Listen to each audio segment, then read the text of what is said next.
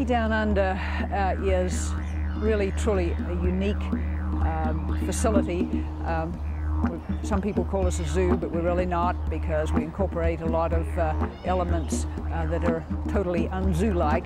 We have cultural programs about Australia, but we do have animals, and we do incorporate a lot of hands-on activities with our animals. And of course we have a cave tour as well. So it's a unique, kind of multifaceted attraction. Kentucky Down Under is a family-themed park, which is wonderful for children and families alike to view some of the Australian animals. We have many species, including emu, swans, black swans, wallabies, red kangaroos, eastern grey kangaroo, western grey kangaroo, and some albino Bennett's wallabies also.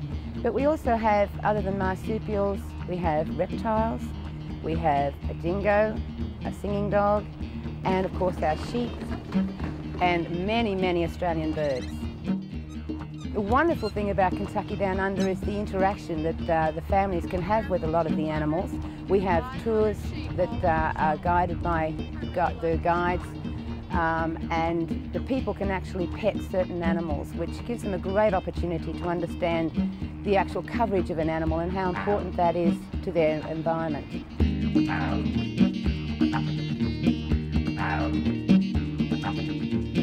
Kentucky Down Under really appeals to families with children, because I've heard people say that we're able to get the adrenaline running in a situation where the whole family is participating in something, perhaps something new, something that they haven't ever done before. For instance, in the wool shed where they do cow milking and bottle feeding lambs, you may have a grandparent along who remembers milking the cow, and they are just so excited that their grandkids can get to experience that, or hear who's petted a kangaroo before. Not many people have, and that does, it's just an all-around good thing to bring a family together and experience something they've never experienced before. The very positive aspect of having these animals in captivity is that they're well cared for, well looked after, and have all the necessary requirements for a good existence, whereas of course the animals in the wild don't always receive that. Another positive aspect of having these animals in captivity, where people can actually see them, is the fact that they are able to grow to their extended age. For example, a big red kangaroo may grow in a captivity up to about 18 years, whereas that's going to be very rare to see in Australia. The incredible thing about marsupials that make them so unique compared to other animals in the world is the fact that they have a pouch. The little joey is born the size of a jelly bean. It crawls unaided to the mother's pouch and attaches to a teat. So it actually develops in the pouch rather than develops in a womb. And interestingly, the little jelly bean will be on one teat, receiving a certain type of milk, and the little joey that's at foot, which is out of the pouch but still reliant on milk from its mother, will be on the other teat with a totally different composition of milk. So this what makes our kangaroos and our marsupials so totally unique to other animals in the world.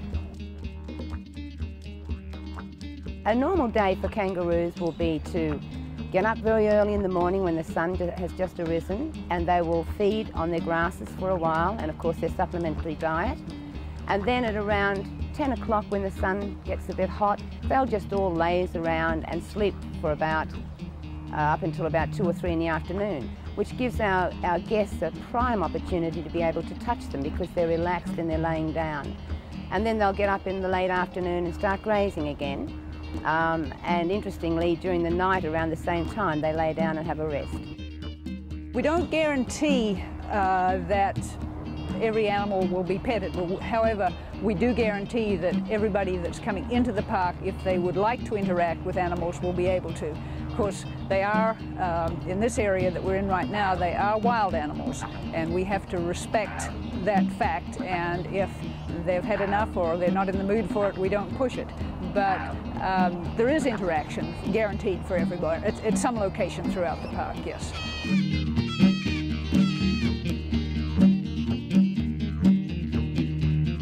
I would say the kangaroos are really a favorite. particularly if the kangaroos have joeys in the pouch, or we have staff that are hand-raising joeys, which we have right now. So if they're lucky enough to experience the hand-raised joeys, they really, really love that. It's hard to describe the feeling of watching a child do or experience something that they've never done before, or never seen before, or never even thought about before. Where does milk come from? Of course it comes from the grocery store, from a bottle. No, actually it comes from a cow. And watching the child's face light up as they actually recognize that that's where milk comes from is just an incredibly special feeling. And then every area of the park has its own example of just that.